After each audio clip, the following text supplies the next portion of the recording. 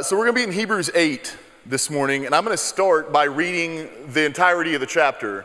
So this is what the author tells us, Hebrews chapter 8, verses 1 through 13. He says, "Now the point in what we are saying is this: we have such a high priest, one who is seated at the right hand of the throne of majesty in heaven, a minister in the holy place, in the true tent that the Lord has set up, not man. For every high priest is appointed to offer gifts and sacrifices. Thus it is necessary for this priest also to have something to offer. Now if he were here on earth, he would not be a priest at all, since there are priests who offer gifts according to the law. They serve a copy and a shadow of the heavenly things. For when Moses was about to erect the tent, he was instructed by God, saying, 'See that you make everything according to the pattern that it was shown to you on the mountain.' But as it is, Christ has obtained a ministry that is much more excellent than that of the old covenant, as he's a mediator of a better covenant, since it is enacted on better promises. For if that first covenant had been faultless, there would have been no need or occasion for a second. For he finds fault with them when he says, 'Behold, the days are coming, declares the Lord, when I will establish a new covenant with the house of Israel and in the house of Judah, not like the covenant that I made with their fathers on the day that I took them by the hand to bring them out of the land of Egypt. For they did not continue in my covenant, and so I showed no concern for them, declares the Lord. For this is the covenant that I will make with the house of Israel after those days, declares the Lord. I will put my laws into their minds, and I will write it on their hearts. And I will be their God, and they will be my people. And they shall not teach each one his neighbor and each one his brother, saying, Know the Lord, for they shall all know me, from the least of them to the greatest. For I will be merciful toward their iniquities, and I will remember their sins no more.' In speaking of a new covenant, he makes the first one obsolete. And what is becoming obsolete and growing old is ready to vanish away." So as we move through Hebrews, we need to keep something in mind, especially as we enter into chapter 8. There's a particular context that follows through, and I'm going to let you know now, I am very much nutshelling that context. By no means would I even have time to elaborate all of it, but very simply, it's this. The readers or the recipients of the letter of Hebrews are a group of Hebrew people who, under crazy amounts of persecution in the first century, are beginning to want to return to the old covenant, right? They have repented from their sins and their self-righteousness to hold on to Christ for salvation, and now they're contemplating the return back to the old. However, the author wants to let them know how nonsensical this is, and the reason is because what the old covenant was intended to do was point us to the new. Right? And so it doesn't make sense to return back to something that has been forward-looking the entire time. And so it is a very silly thing for them to want to return back to what's old when the old has only been telling us of what God was going to do in the new covenant. Now in chapter 7, verse 22 is actually the first mention of covenant in the book of Hebrews. And he's setting the tone as he moves us in toward chapter 8, and in chapter 8 what he does is he actually begins to tell us about this new covenant. In other words, things that we have in it, right? And so when we looked at chapter 7, Pastor Adam brought us through telling us about Melchizedek, and how Melchizedek, though he's a very odd and mysterious figure with a lot of different ideas as to who he is and what he did, we only really have 2 mentions of him in the Old Testament. And so what we see, though, is there's these certain things about Melchizedek that we read in the scriptures that are intended to be a foreshadow to tell us about Christ and the covenant that he would inaugurate in his eternal priesthood, right? And so you get into verse 5 of chapter 8, and I'm just bringing us up to the new covenant right here. When you read verse 5 in chapter 8, he essentially tells us that when we look at these earthly things that have been established in the old, all of this was just a copy and a shadow of the heavenly things, right? And so we don't want to stay on the earthly things. We want to move toward the heavenly things. And so in verse 6, he explains to us that what Christ has done is he's inaugurated something better. Something that God, this isn't new, it is new in a sense, but God has been proclaiming it from the beginning, right? It's not like God suddenly changed his mind and said, I think we're going to try a new covenant, guys. This has been his plan, but Christ has inaugurated this new covenant. And so in verse 6, he says essentially that Christ has a superior ministry, and in that ministry, a better covenant, and that better covenant is fixated or enacted on better promises. And then he mentions a fault with the old covenant that, let me be clear, that fault is not the old covenant itself, but the people who are under it, right? And so as we move through this, I want to look at three things that we have in the new covenant that the author tells us very clearly. Now, if you don't know this, the author of Hebrews is, I may call him Paul every now and then because I am who I am, but he's gonna quote from Jeremiah chapter 31, verses 31 through 34, where God prophesies of a new covenant to come for his people. And so what he first tells us is the very first thing we see that we have in this new covenant is a new heart, right? It's what Jesus talked about in John chapter 3, this new birth. And so the first thing we have is we have a new heart. Now this is superior to what we have in the old covenant. And the reason being is because in the old covenant, the best you could do is attempt conformity to rules, right? You would essentially try to adjust your behavior to fit what God's commandments are. And there might be some of you in this room this morning that when you think about Christianity, when you hear about Christianity, predominantly what you think about is, I just have to stop doing the sin that I love to do good things that I really don't love that much in order so I can go to heaven in the end. And what we like to call that is fake it till you make it, right? And there may be some of you in this room that you think that's what this is about. And you're missing the supernatural content that's behind the Christian faith, because what we're told is that what God does is he gives us, in the new covenant, he doesn't give us rules to conform to, but he gives us a new heart by which he transforms us from the inside out. Right? This is God's work in our lives, that he gives us a new heart and he changes us from the inside out. He makes us into a new creation. And this is essential. Let me just say that. This is essential. You got to understand, when you take the whole law and sum it up in 2 commandments, it's love the Lord your God with all your heart, soul, strength, and mind, and love your neighbor as yourself. Now, here's a big problem. Conforming to patterns of rules is not loving something. But let me ask you, how many of you in this room can make yourself love something that by nature you hate? You don't have that ability. Neither do I. Right? And what we read in the scriptures, you go to Romans 8:7, and some of this might be offensive, but it's the truth.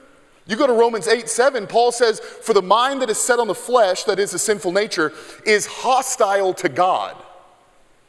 For it does not submit to God's law. Indeed, it cannot. Right?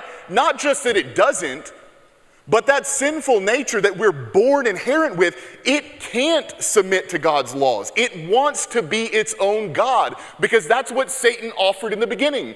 Eat from the tree, and you don't have to have God as your God. You can be like God, and you can choose for yourself what right or wrong is. It's the same deception that leads on through us today, and so by nature, we have this hostility toward God by which we cannot submit to his law. And when his law comes along and says, do this, we go, no, I don't want to. You who are parents, you get it, right? You get it because you've dealt with it. But all of us are that before God in our sinful nature. Ephesians chapter 2, verses 1 through 3, the Apostle Paul says this. He says, and you were dead in the trespasses and sins in which you once walked, following the course of this world, following the prince of the power of the air, the spirit that is now at work in the sons of disobedience, among whom we all once lived in the passions of our flesh, carrying out the desires of the body and of the mind, and were by nature children of wrath. Right? So if this is our natural condition, we need more than a new philosophy to come along by which we go, oh, let me follow along with this one. We need more than a list of rules that comes along and says this is how you need to live your life. We need something supernatural that brings us to life. And that's what the new covenant does. Because in it, it says God writes his law on our hearts. Now that, some of you guys, you're like, when you think of heart, you think of emotions. That's not what the heart is in the ancient world. The heart is the seat from which everything about your person springs forth. That's why in Matthew 15, Jesus says, from the heart come evil thoughts. Right? Before anything enters your mind, it's already in your heart. It's what we would call today in modern psychology the subconscious. It's that thing that we don't know what it is, but for some reason it gives us dreams when we're asleep and produces things in heated moments that we don't know how to, and we're like, well, I guess that's what's shoved down in there. But the scriptures say that God puts his law on our hearts, the deepest part of who we are. And what that does, when he writes it on our hearts, it changes our thoughts, it changes our affections, and it changes our will. A similar prophecy in the book of Ezekiel, chapter 36, verses 26 and 27, kind of parallels, kind of synonymous with what Jeremiah says. But Ezekiel says this, he says, and I will give you a new heart, and a new spirit I will put within you. And I'll remove your heart of stone from your flesh and give you a heart of flesh. And I'll put listen to what God says, I'll put my spirit within you. And do what, Lord? Cause you to walk in my statutes and to carefully obey my rules. That's what the Lord does. That's what we have the new covenant, is a new heart, a new birth, a new person. He says, and Paul says in Romans 6:4, he says, we were buried therefore with him by baptism into death, in order that just as Christ was raised from the dead by the glory of the Father, so we too might walk in newness of life. That's, you understand, as Baptists, that's why we baptize the way that we do. When Megan was baptized earlier, that's what this is all about. She placed her faith in Christ as Lord and Savior, and we believe that in some mysterious way she was united with him in his death, and her old nature died, and she was brought to new life in him. And so we just celebrated this new covenant this morning. 2 Corinthians 5:17. Therefore, if anyone is in Christ, he's a new creation. The old has passed away, behold, the new has come. And lastly, Ephesians 2:10. For we are his workmanship, created in Christ Jesus for good works, which God prepared beforehand that we should walk in them.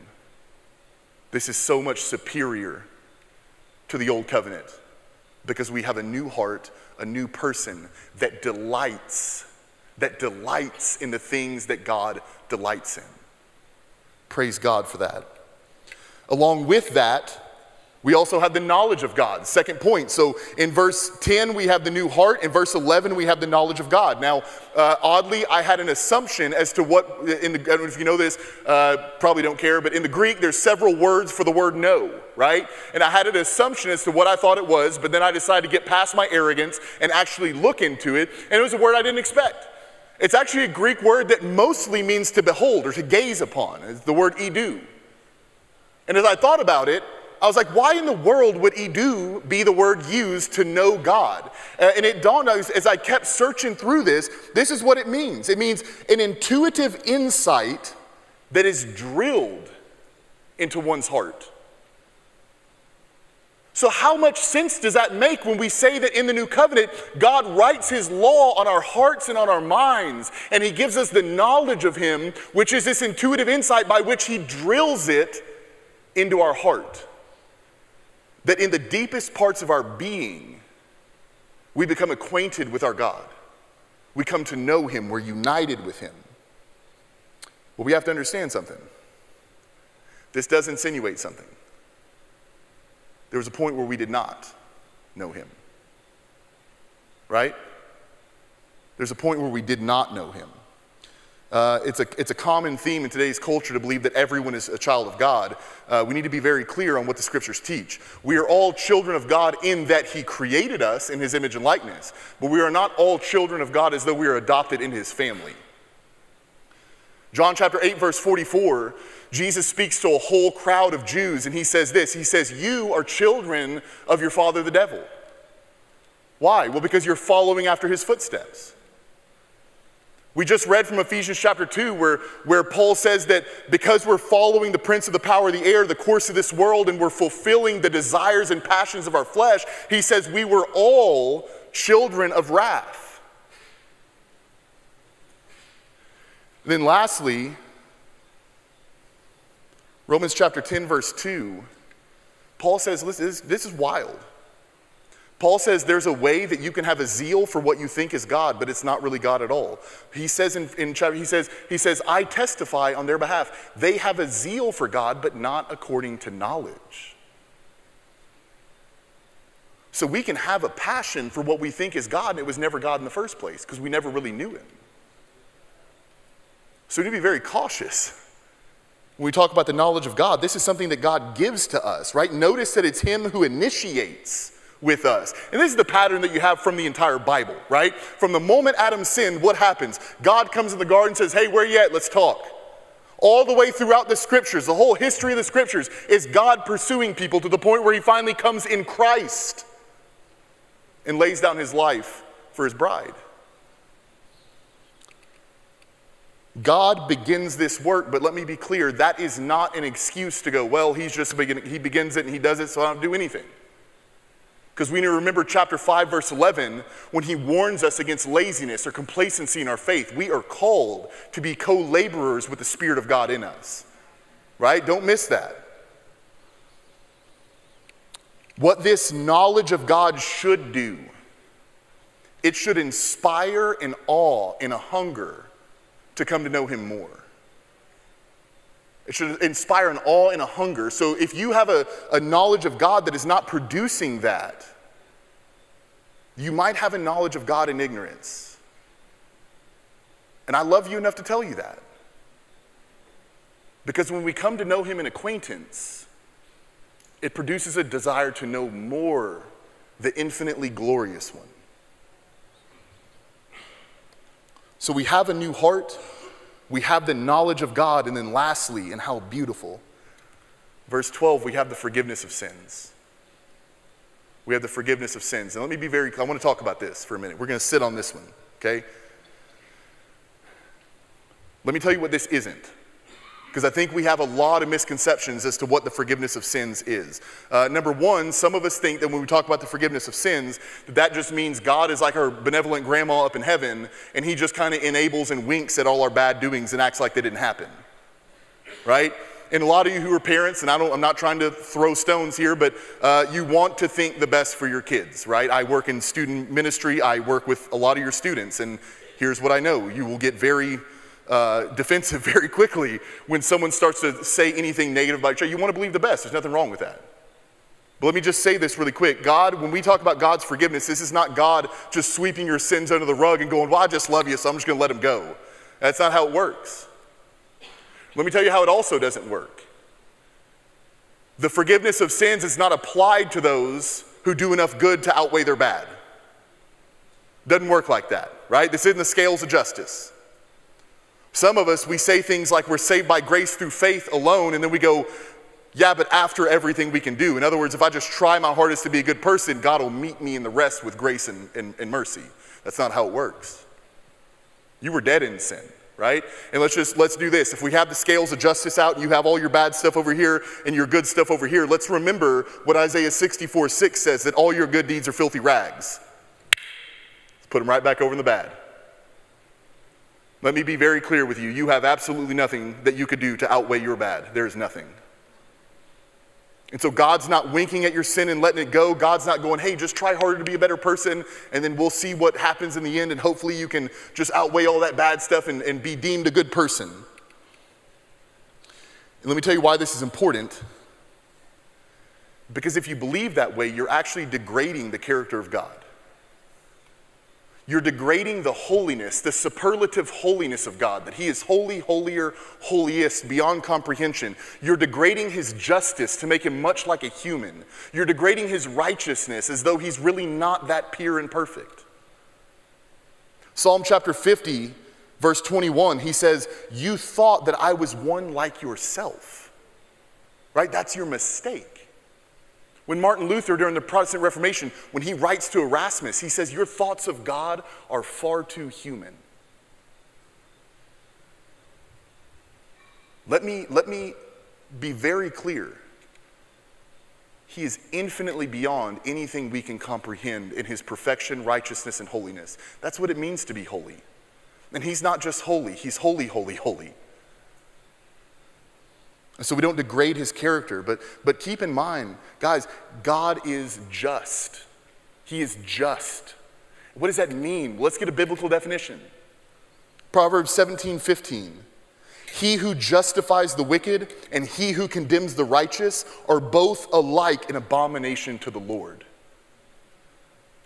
Now that's problematic when we start talking about a God who is going to forgive sinners, right? How can God be just and declare wicked people innocent without becoming an abomination to himself? This is very problematic. And so God cannot just forgive and sweep away our sins like they never even happened. And I love what Pastor Adam said last week.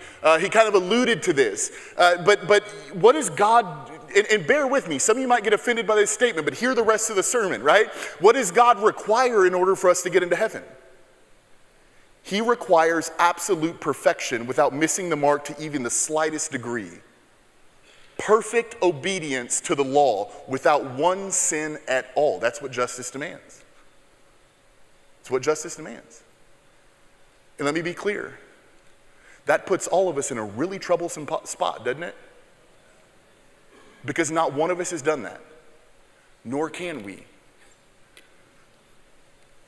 There's a debt that has been accrued due to our sin. And if God is just, and listen, it's not a rule of justice by which God's like, I gotta obey this.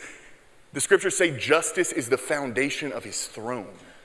In other words, this is who he is, and he cannot be who he is not.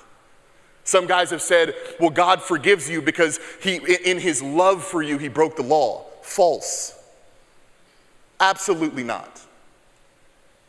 God has never and will never degrade his own righteousness and justice and holiness, ever.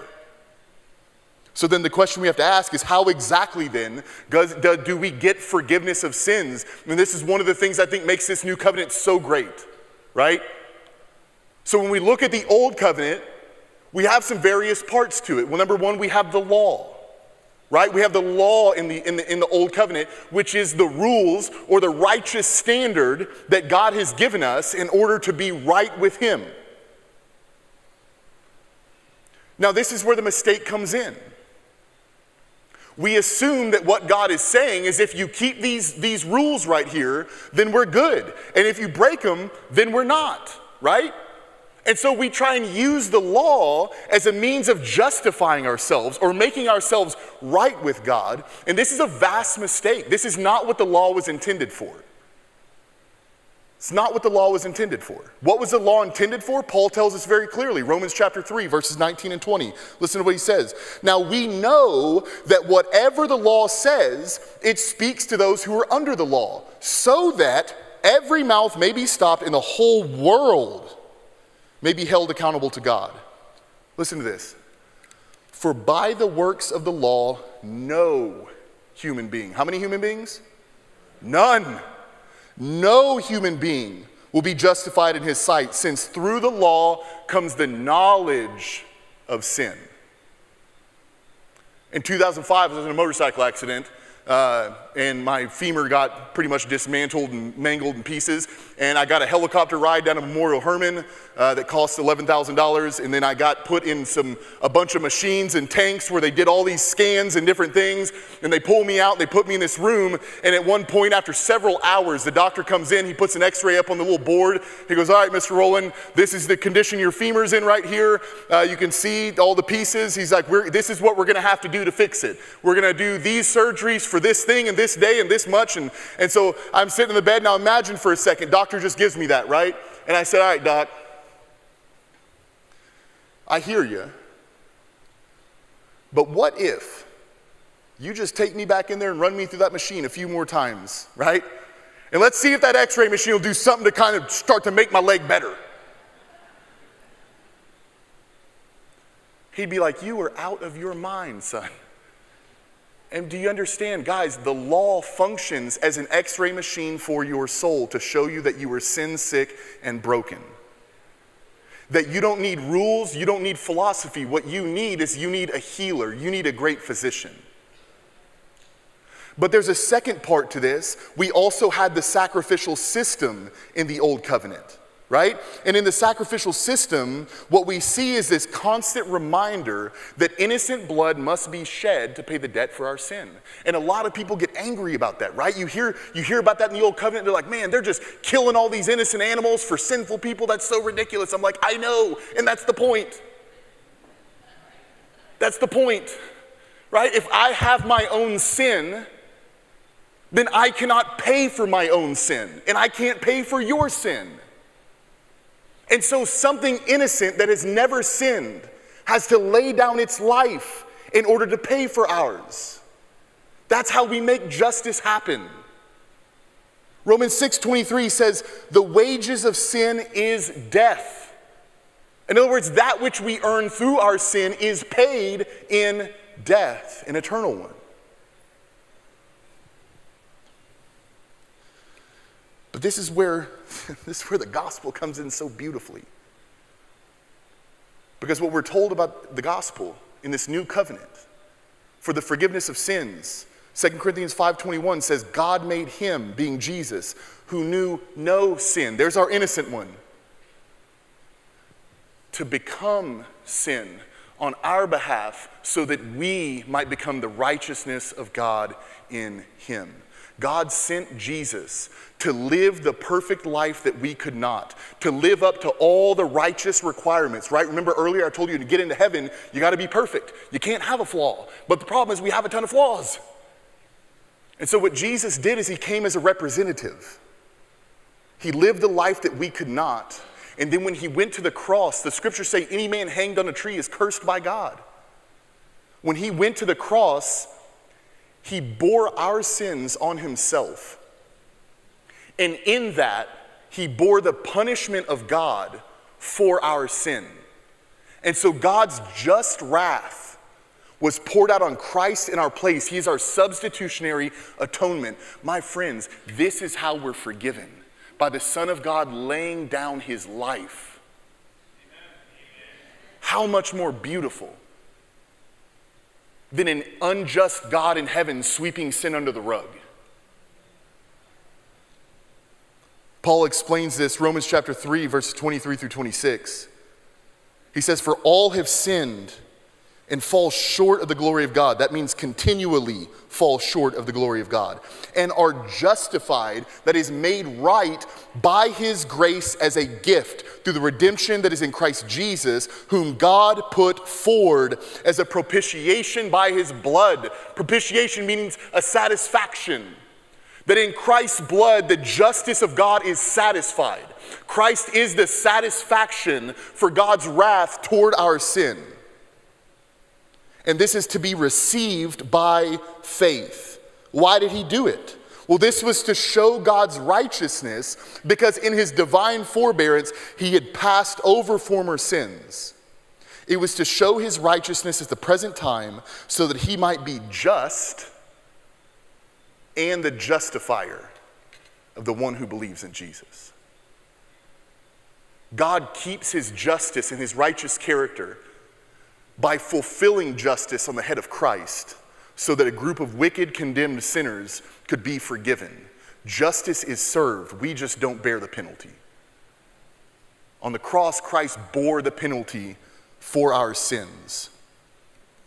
And so he tells us at the end of chapter 8, he tells us that this old covenant is passing away, right? Why? Not because it's null and void and it doesn't matter. It's very relevant. It's very important. Listen, the resurrection and all the things we have in the new covenant would make no sense if we didn't have the old, right?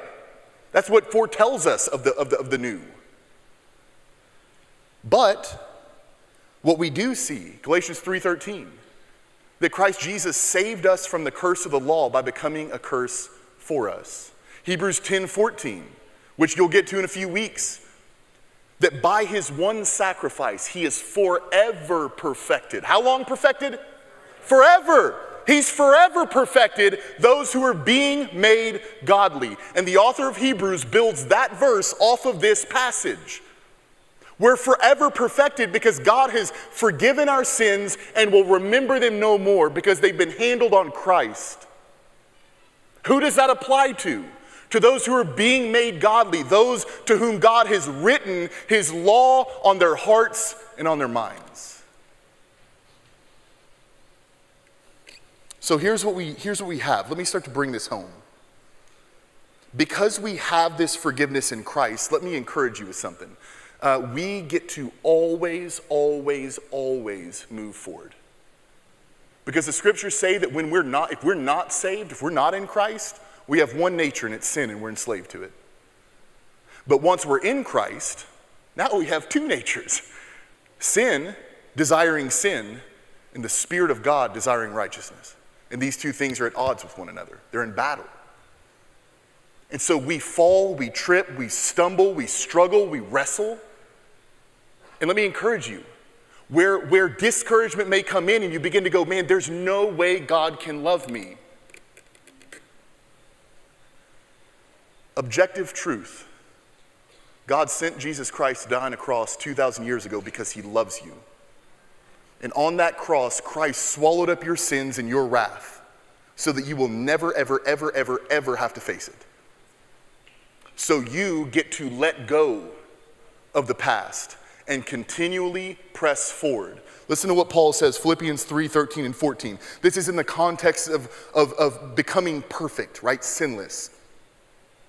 He says, brothers, I do not consider that I've made it my own, but one thing I do, forgetting what lies behind and straining forward to what lies ahead. I press toward the goal of the prize of the upward call of God in Christ Jesus. Paul says there's a calling to holiness and sanctification.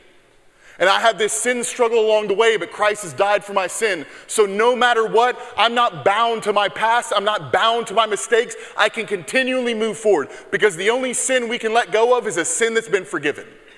Right? So we have the freedom to always be moving forward. But as we go back through these points, we have to also look at the knowledge of God. I told you guys earlier what the knowledge of God should do in your life. It should be producing a desire to grow in and know more the glory. Imagine being in a marriage where your spouse doesn't want to know you any better. That's miserable. Part of the beauty of marriage, I've been in it for a year, so I can tell you everything, right? Part of the beauty of marriage is getting to know more and more a person that you will never fully know. Here's what Peter says when it comes to the knowledge of God. 2 Peter chapter 1, verses 3 through 5. His divine power has granted to us all things that pertain to life and godliness through the knowledge of him who called us to his own glory and excellence, by which he has granted to us his precious and very great promises. Why? So that through them we may become partakers of the divine nature, having escaped the corruption of the world as sinful desire. For this very reason. For what reason, Peter? For what reason? For the reason that we become partakers of the divine nature, that we have the promises of God purchased for us by the blood of Christ, for the reason that we have everything that we need for life and godliness through the knowledge of God.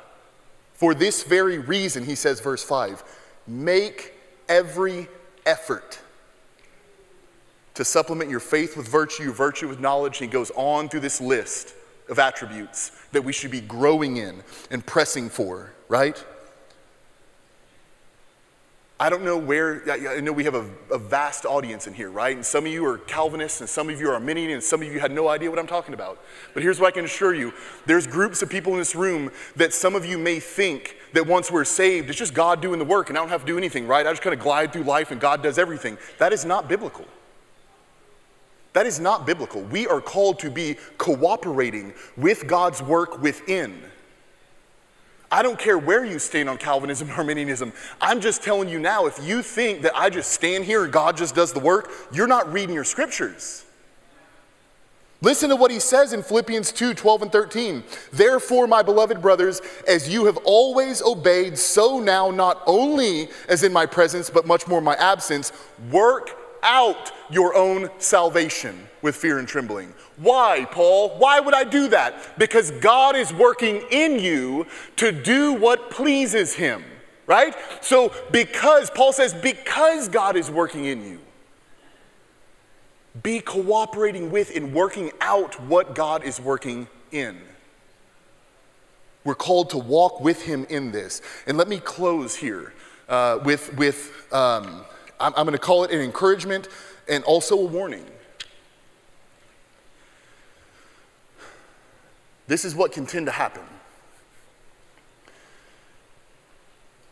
As we're looking at this new covenant, we have to remember that we're talking about our relationship with God.